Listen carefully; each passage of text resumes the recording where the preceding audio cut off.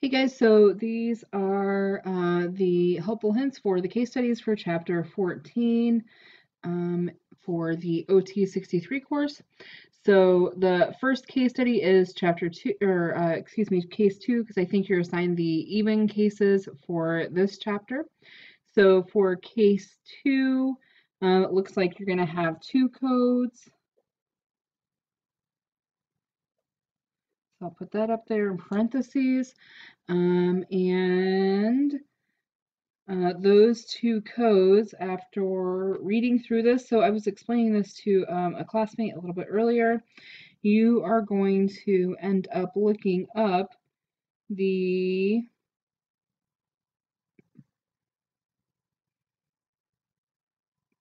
hang on just a second, let me reread this.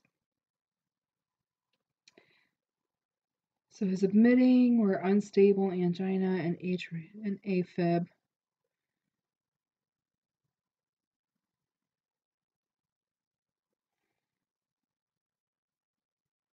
So he had an infarction and then the hypertension. Okay, so you're going to code those discharge diagnoses. And so we are going to look up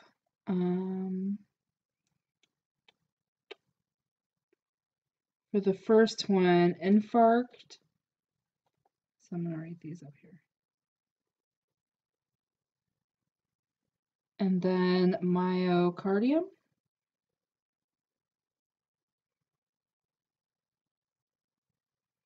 And for the second code, let's look up hypertension. We talked about this in class today. It's going to be the I-10 code. It's not specified here, but when you look it up in your index, excuse me, in your tabular list, there's a whole bunch of includes notes there. So you're gonna wanna look that up, but I'm pretty sure this is gonna end up being I-10. Okay, so that's it for case 2. So for case 4, let's see what case 4 is about. Physician's office note.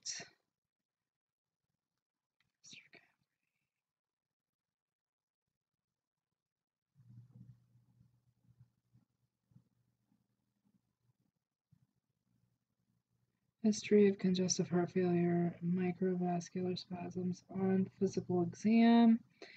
He has mild ascites, tachycardia, peripheral edema. Those are all noted. Previous diagnostic testing was review, which confirmed cardiomyopathy.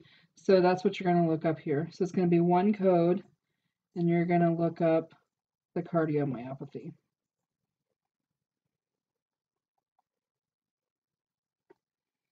So that's what you're going to do there. And for case 6, flip this over here. Case 6 is a discharge note. So 85-year-old male patient. Final diagnosis, stage 4 chronic renal disease accompanied by congestive heart failure due to hypertension. Now, you need to remember that we were talking about this in class earlier. There are notes that those coding guidelines that need to be reviewed before assigning these codes. So follow up with him at the nursing facility 10 days sooner or sooner if needed. Okay, so here we go for number 6. There's going to end up being several codes here, I think. So let me reread this one more time. So chronic renal disease, that's going to be heart failure, hypertension. So he's going to have 3 codes. So he's going to have 1, 2, 3 codes. So you're going to look up hypertension.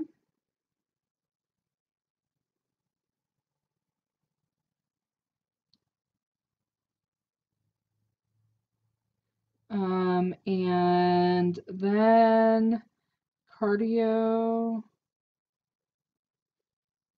renal.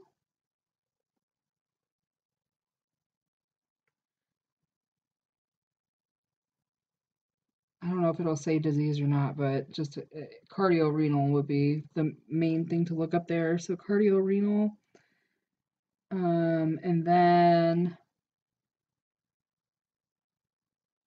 with heart failure. Now, it might not take you all of this to find it, but I'm going to give you as much as possible. So with heart failure, stage, it'll be staged, and it doesn't have a stage here, so we'll go, oh yeah, it does stage, okay. Okay, so that's what you're going to look up for the hypertension. For the congestive heart failure, let's look up failure. And then we will look up heart and then congestive.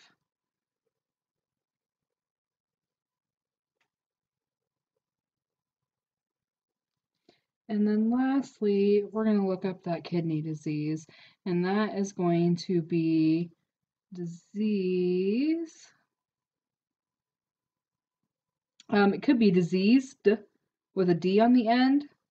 I think disease will probably work, but if you can't find it with just disease, then look it up with diseased also. And then kidney.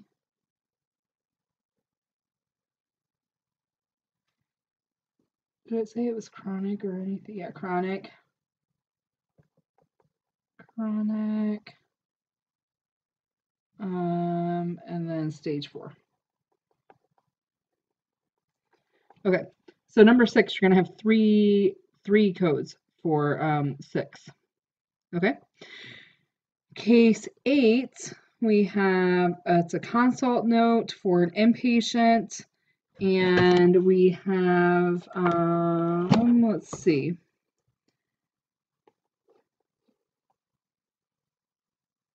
Previous history of an MI, that's going to be important.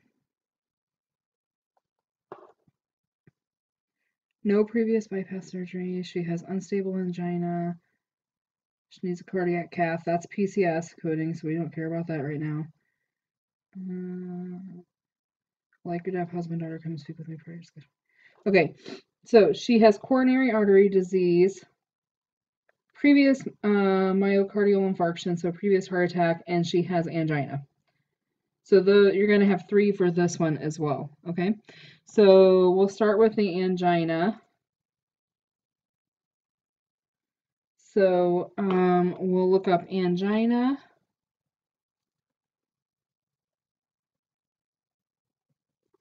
And then because she has coronary artery disease with this angina, we will look up,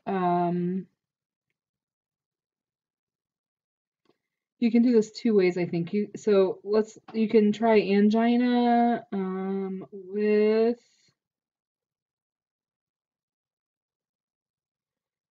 atherosclerotic heart disease. So check that way. And then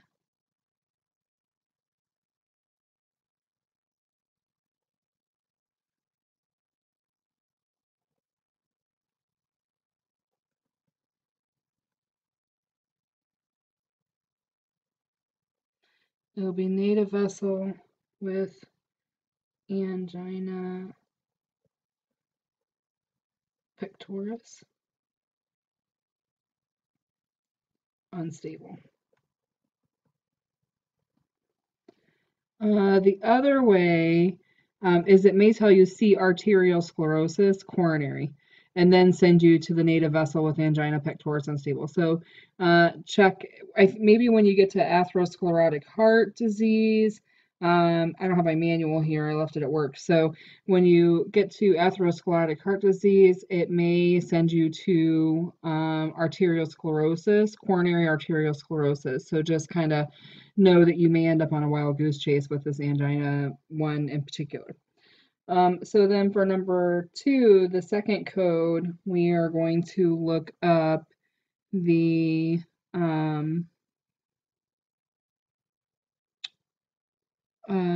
I'm sorry, there are only 2 codes here. Let me look at this again. Yeah, okay, so there are only going to be 2 codes here because this coronary artery disease code and angina code are going to be bundled into one code. Okay, so these 2 codes, so there's going to be 2 codes here. I lied. So this is going to be bundled in with this. And then the history of a heart attack, the history of an infarct, you're going to look up infarction or infarct. And then look up myocardium. And then healed or old. I don't remember which way it says in there. Okay? So 2 codes for that, not 3. Okay? And then lastly, case 10 is an ER note.